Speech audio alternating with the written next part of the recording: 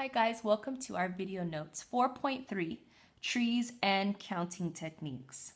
So the multiplication rule of counting states, when there are m ways to do one thing and n ways to do another, then there are m times n ways of doing both. Okay, so let's connect this in example 9 below. There are 3 possible cheeses, 4 types of breads, 2 types of meats, and 3 veggies. How many types of sandwiches can you make if you choose one of each? Well, so let's see. 3 possible ways to have your cheese multiplied by 4 possible ways to have your bread, 2 possible ways to have your meat, 3 possible ways to have your veggies. Let's see, how many possible different ways can we have a sandwich? Simple as that. 3 times 4 times 2 times 3. There are 72 ways to make a sandwich.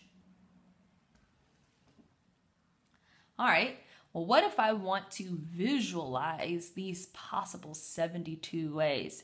The easiest way to do that is to create a tree diagram. So let's see how we can do that below.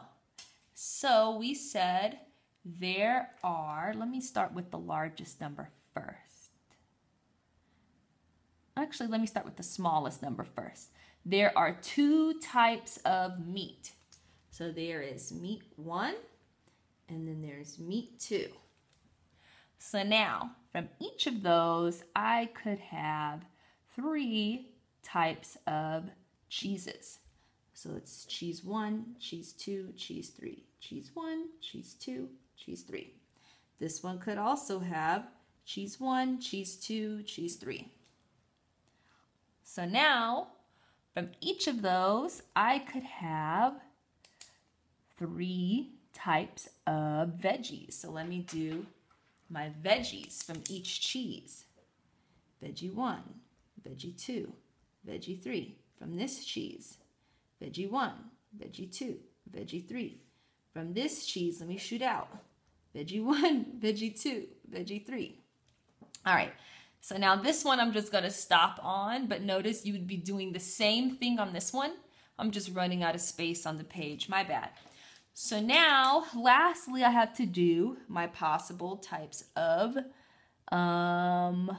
breads. Were there 4 breads? Yeah.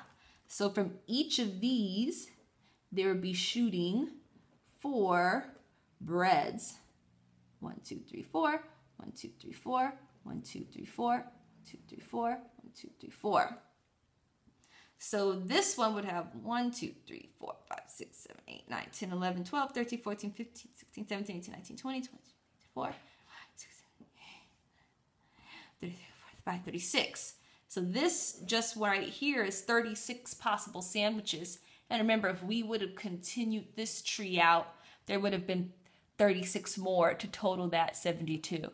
I totally apologize that I did not plan enough space for this problem, but hopefully you get the idea and we'll get to practice some more in class tomorrow.